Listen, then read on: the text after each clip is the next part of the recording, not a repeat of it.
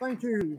Can I say it's my great honour and privilege to invite a speaker to be the first union leader to address our party, but I'm sure he won't be the last.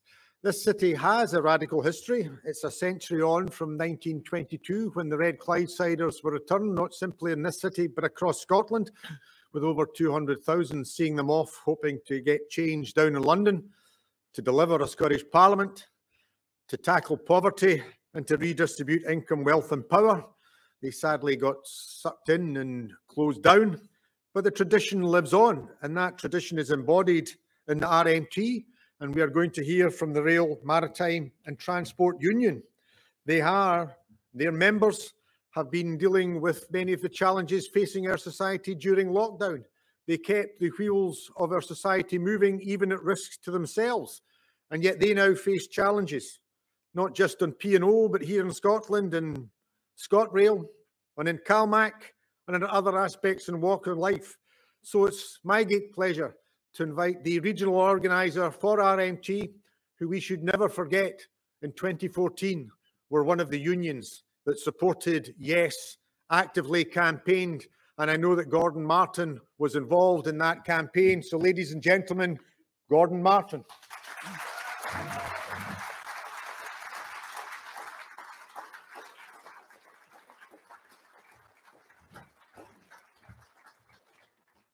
Thanks for that welcome, Kenny. I mean, I was sitting there thinking there must be a rock star or something coming up to give you a wee song, which we'll be glad to know won't be me. So I'm going to touch on four things very briefly today, four things that are really important and crucial to the way society is governed at this moment in time. So before I do that, I'd like to extend solidarity to this conference for myself and the RMT. On a personal level, I was very much in favour of Yes in 2014, spoke at big public meetings all over the country on it, and my position hasn't changed, unlike some of the leaders of the current Scottish Government, I dare say. So I'm going to have to speak on something that I didn't intend speaking on, because the bandit capitalists at P&O last Thursday, St Patrick's Day, made an outright attack not only on their own staff at P&O, but on the trade union movement and workers' rights right across Britain. Absolute scandal. Not only did they do it, but they went to the House of Commons and said they would do it again. They broke the law, yes, we know we broke the law, yes, that's terrible, yes, but we'll do it again. So that's the kind of people we're up against here. This is the kind of people who are looking to make even more profit. I mean, see all this baloney you hear, you know, they're losing a fortune and all that. Just look at the share dividend they paid out. Look at the share dividend, follow the money. These are bandit capitalists. There's no other way of describing them. And they're a blight on society, and to openly admit as the chief executive and directors of a company that you broke the law and you would do it again, well, in my view, they should be thrown out, the board should be sacked, the workers should be back in the ships, and the board should be sacked. And if the Tories in Westminster don't have the balls to do it, well, they should be sacked as well. Although, having said that, I would sack them anyway, never mind that. So we obviously have to respond to the actions of the bandit capitalists. And I'm delighted to say that across the political spectrum, apart from the Tories, we've had great support. We've had great support for our friends and colleagues in the trade union movement, because everybody knows what's at stake. If they get away with this, who's next? I mean, I had a journalist on the radio saying, well, Mr. Martin, surely you understand the business model where, you know, they can replace you with cheaper workers. I said, well, let's start with you then. Let's start with you. We'll get rid of you and replace you with somebody for cheaper. He didn't like that answer, unfortunately. So in the last few days, including today, actually, in the Port of Liverpool and the Port of Hull, we've had demonstrations against these bandit capitalists. And on Monday of next week here in Glasgow, not that far from here actually, Govan Road, we'll be targeting Clyde Marine Recruitment one of the bandit agencies who were up to their neck in this. They knew that these guys were getting thrown in the scrap heap, and they knew they were replacing them with people on far lower wages. So we're going after the supply chain, we're going after P&O, we'll go after everybody, because this will be a fight to the finish. And if we lose, all you guys lose as well. Everybody loses if the bandit capitalists win. So thanks for your support so far, and I hope to see you. Hope to see you on Monday, and then on the 8th of April, we're going to get back to Cairnryan to blockade the port. Ask the hauliers and others not to cross our line, because if you cross our line, we lose, and if we lose, everybody loses. So that's what we'll be doing on that.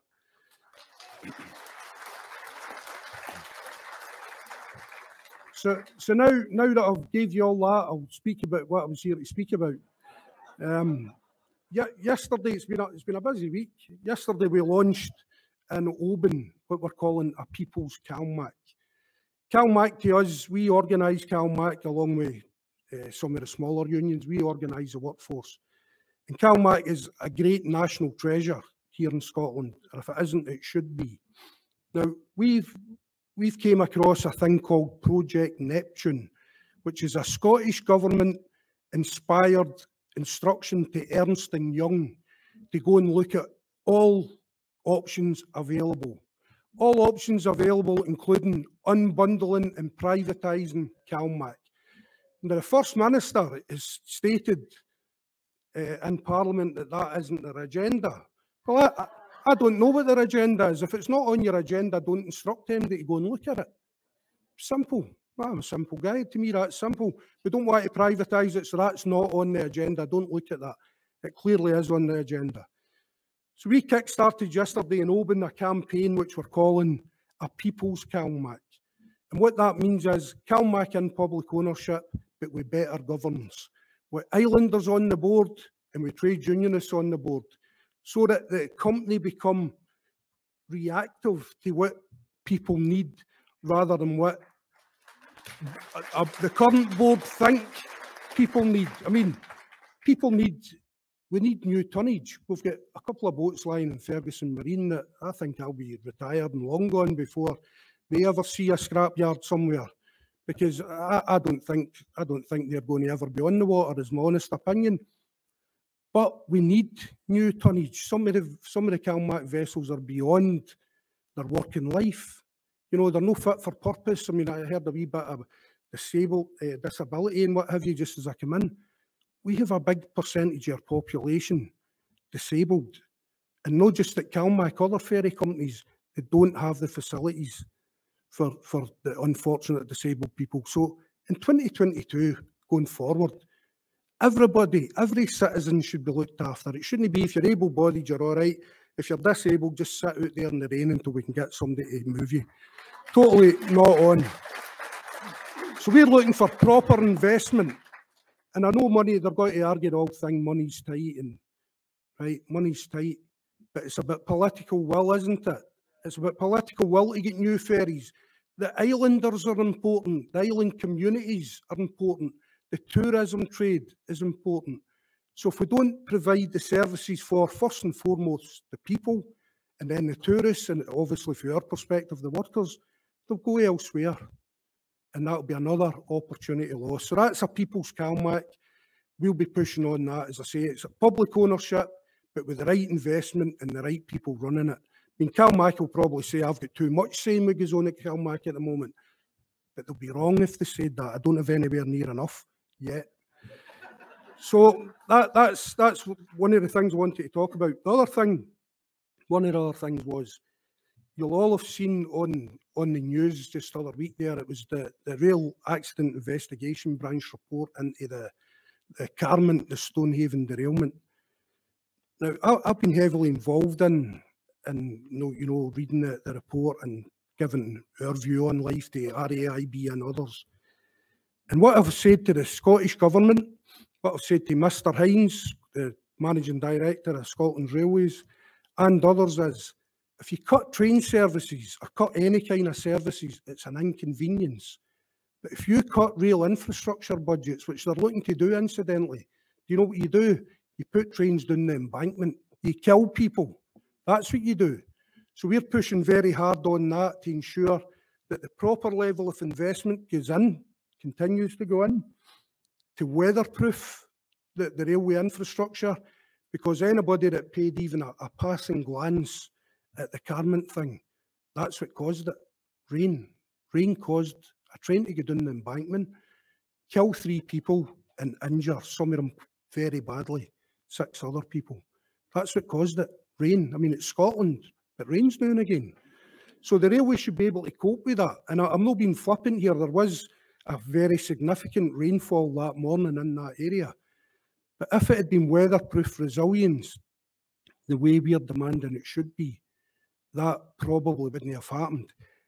If the Carillion, talk about bandit capitalists, they're the first one.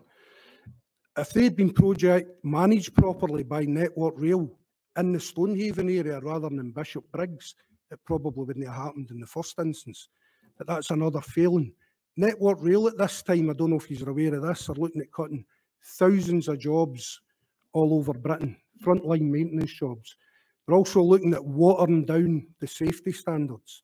They'll say they're not, and it's engineering management decisions. Absolute baloney. It's rubbish. It's cost-driven. And it's not even the Department for Transport. It's not even Grant Shapps. It's the Treasury that's driving it. Real budget cuts. And as I said at the start on this sector, if you cut rail infrastructure budgets, there is only one answer, and it's trains down embankments and people dying. Now, I'm not looking to be sensational or anything like that here. It's a simple fact. It's a simple fact. So we are doing everything we can with the Scottish Government, with Network Rail at a national level and at a Scottish level, and Transport Scotland, to say, you can't cut these jobs, you can't cut the investment, because if you do, you put trains down the embankment, you kill people. The other thing is ScotRail. As you know, from Friday, I think it is, ScotRail will be run by Nicola Sturgeon. And this is the same Nicola Sturgeon that said during the DOO dispute, this is only a dispute about who pushes buttons. She pushed our buttons that day, by the way, I'll tell you that. Absolutely pushed our buttons. It just shows that ignorance of some of these so-called leaders when they can say things like that. DOO, driver-only operation, was all about safety as well. But these people, that you know, they know the price of everything, the value of nothing really, and they try and tell us, the experts, what's safe. Very good. So from Friday, ScotRail will be wholly under the remit of the Scottish Government.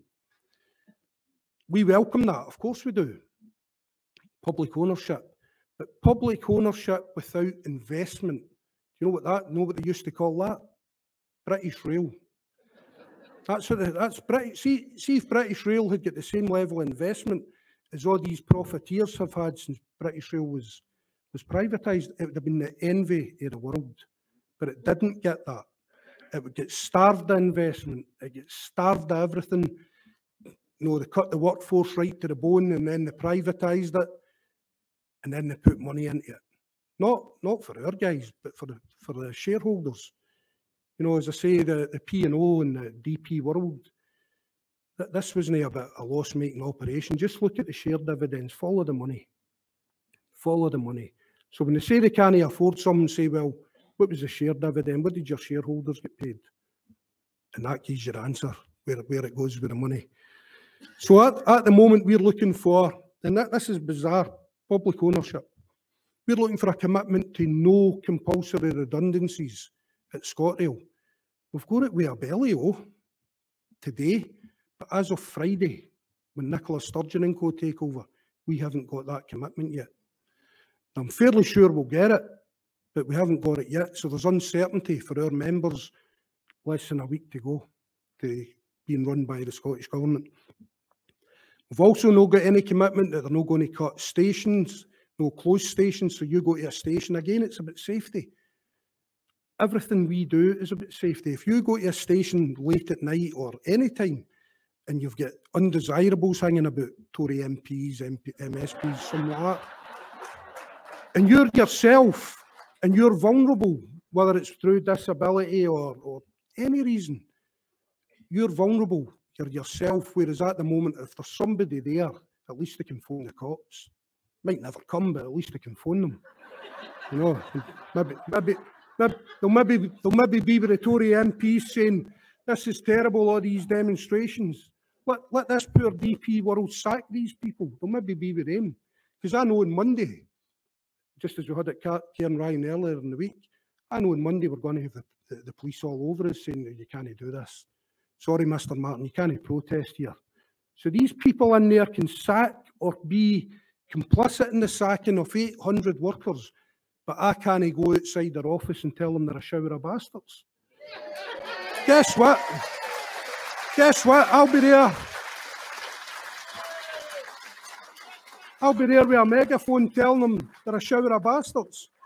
And by the way, that's not a swear word, because it's the only word that really describes them without getting into swear words. So that's some of the trials and tribulations of the RMT at the moment. But I'll tell you what, we're not going anywhere, because see, even before all this COVID stuff, Boris Johnson was deliberately tailoring employment law against workers. But I'll tell you what group of workers it was really against. Ours. It was really about ours, about hamstringing us, making industrial action ineffective. So many percent of your members must be there to provide a service. Now, what kind of industrial relations framework does that leave you?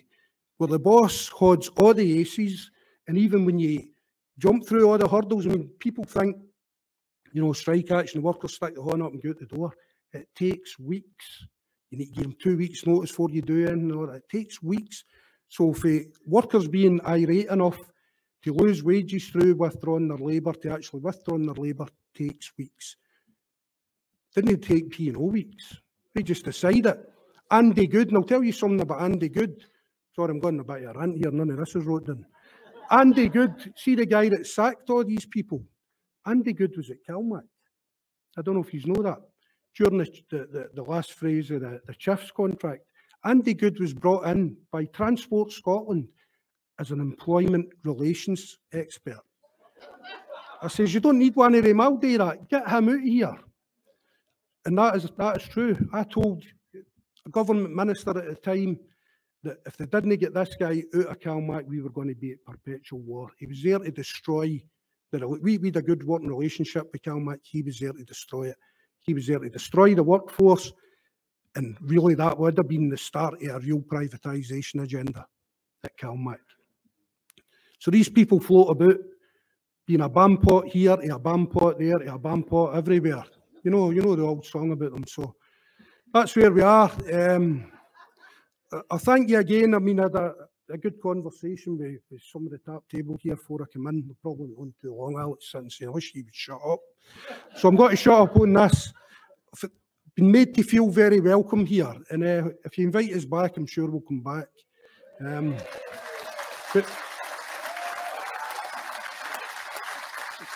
the RMT don't affiliate to any political party.